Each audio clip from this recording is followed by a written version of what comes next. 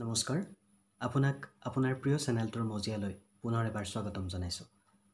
আজি এই ভিডিঅ'টোৰ আৰম্ভণিতে আপোনালোকক দেখিলেই বুকু কঁপি উঠা এটা দৃশ্য দেখুৱাবলৈ লৈছোঁ। যোৱা বুধবাৰৰ পৰা একেৰাহে 3 দিন ধৰি এই ঘটনাটো সংঘটিত হৈছে তিনিচুকীয়া জিলাৰ ডুমডুমাৰ বাগজান গাঁওখনত। আহকচোন এবাৰ স্বচক্ষে এই ঘটনাটো প্ৰত্যক্ষ কৰি লওঁ, তাৰ পাছত আমি ভিডিঅ'টোৰ মাজলৈ সোমাই যাম।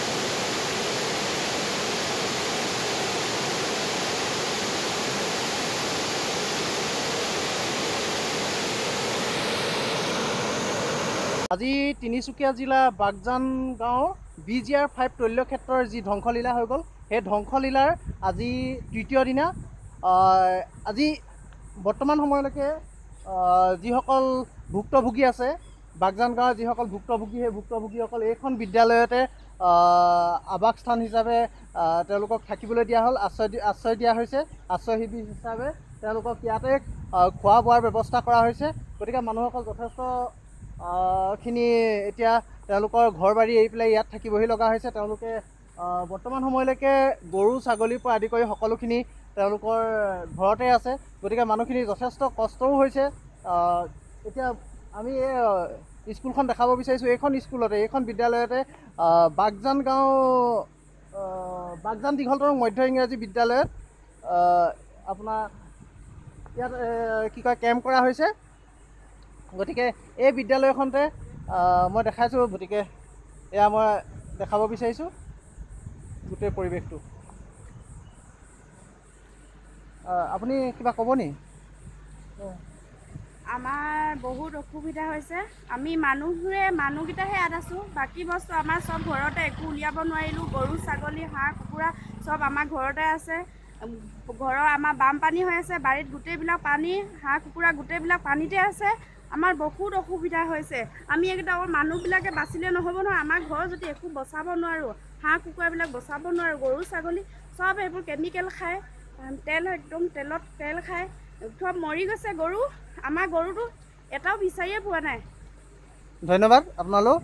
এয়া গম পালে নিশ্চয় যথেষ্টখিনি কষ্টত আছে। গতিকে মই ইয়াত প্ৰশাসনৰ ফালৰ পৰা সহায় কৰিছে, অইল ইণ্ডিয়াৰ ফালৰ পৰা অলপ চলপ সহায় কৰিছে, কিন্তু সেয়াই পৰ্যাপ্ত নহয়। গতিকে অনাগত সময়ত আৰু তেওঁলোকৰ সহায় সহযোগিতা। অসমত তৈল অভিযানৰ ইতিহাস বিচাৰিবলৈ গ'লে আমি উভতি যাব লাগিব ব্ৰিটিছ শাসনকালৰ সময়ছোৱাৰ 1828 চনলৈ। সেই সময়ত পোনপ্ৰথমবাৰৰ বাবে এগৰাকী ডেকা ব্ৰিটিছ বিষয়াই দিহিং নদীয়েদি উজাই গৈ থাকোঁতে তিনিচুকীয়া জিলাত প্ৰথম তেলৰ সন্ধান লাভ কৰিছিল।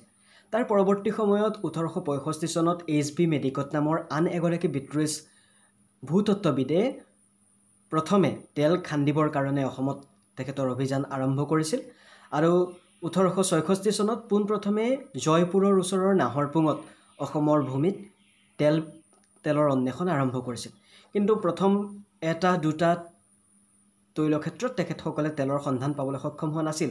কিন্তু 1867 চনৰ 26 মাৰ্চ তাৰিখে অসমৰ ভূমিত পোনপ্ৰথমবাৰৰ বাবে খাৰুৱা তেলৰ সন্ধান পালে। আৰু এই গোটেই কাহিনীখিনি লিখা আছে H.E. পিল নামৰ এগৰাকী ব্ৰিটিছ বিষয়াৰ এখন গ্ৰন্থত। 1882 চনত Assam railway and trading company গঠন হ'ল। আছাম ৰেলৱে এণ্ড ট্ৰেডিং কোম্পানীয়ে অসমৰ পৰা কয়লা সৰবৰাহৰ কাৰণে ডিব্ৰুগড়ৰ পৰা মাৰ্ঘেৰিটালৈ ৰেল আলি নিৰ্মাণ কৰি আছিল।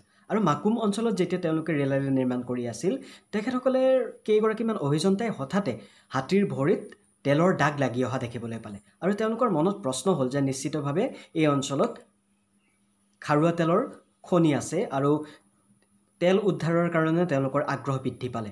আৰু পোনপ্ৰথমবাৰৰ বাবে তেওঁলোকে মাকুম অঞ্চলৰ হাবিত তৈল খনন কৰি পেলাই 162 ফুট তলত খাৰুৱা তেলৰ সন্ধান পাবলৈ সক্ষম হ'ল। আৰু সেয়াই আছিল অসমত পোনপ্ৰথমবাৰৰ বাবে বাণিজ্যিকভাৱে হোৱা তৈল খননৰ কাৰ্য। আৰু তেখেতসকলে মাৰ্ঘেৰিটাত পোনপ্ৰথমবাৰৰ বাবে এই খাৰুৱা তেল শোধনৰ কাৰণে এটা ৰিফাইনাৰী নিৰ্মাণ কৰিছিল। পৰৱৰ্তী সময়ত 1899 চনৰ পৰা আৰম্ভ হৈ 1901 চনত অসম তথা এছিয়াৰে প্ৰথমটো তেল শোধনাগাৰ ডিগবৈত প্ৰথমটো তেল শোধনাগাৰ স্থাপন হ'ল। তাৰ পৰৱৰ্তী সময়ত 1965 চনত গুৱাহাটী তেল শোধনাগাৰ স্থাপন হ'ল। 1974 চনত বঙাইগাঁও তেল শোধনাগাৰ প্ৰতিষ্ঠা হ'ল। আৰু 1993 চনত অসমত নুমলীগড় তেল শোধনাগাৰ প্ৰতিষ্ঠা হ'ল।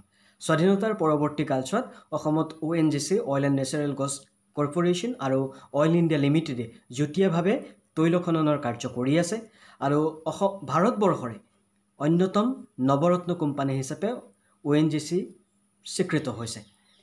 সামৰণিত ক'ব লগা কথা এয়াই যে গুজৰাটৰ এটা বহুজাতিক কোম্পানীয়ে বাগজানৰ এই তেল খাতটোত তেল অন্বেষণ কৰি আছিল আৰু কাম চলি থকা সময়তে হোৱা সাংঘাতিক ধৰণৰ বিস্ফোৰণৰ ফলত গোটেই গাঁওখনৰ প্ৰায় 2000মান মানুহ এতিয়া আশ্ৰয় শিবিৰত আশ্ৰয় লৈ থাকিব লগা হৈছে।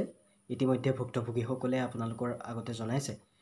তো আমি ক'ব বিচাৰোঁ যে যি কৰ্মক্ষেত্ৰই নহওক কিয়, যদি ইয়াৰ সৈতে জড়িত বিষয়া কৰ্মচাৰীসকল সংবেদনশীল নহয়, মানুহৰ প্ৰতি যদি সহমৰ্মিতা নাথাকে, নিশ্চিতভাৱে এয়া অতি ভয়ংকৰ অৱস্থালৈ গতি কৰিব পাৰে। অসমৰ খাৰুৱা তেলে ভাৰতবৰ্ষৰ মূল চাহিদাৰ কিমান অংশ পূৰণ কৰি আহিছে বা অসমত তেল অন্বেষণৰ সমগ্ৰ ব্যৱস্থাৱলীলৈ অন্য এটা ভিডিঅ'ত পুনৰ আপোনালোকৰ মাজলৈ আহিম।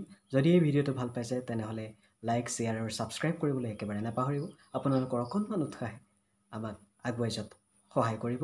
আহকচোন মহামাৰীয়ে আতংকিত কৰা এই পৃথিৱীখনত এজনে আনজনৰ হাতত ধৰি আগুৱাই যাওঁ ভৱিষ্যতৰ এখন সুন্দৰ সুবিমল পৃথিৱীলৈ।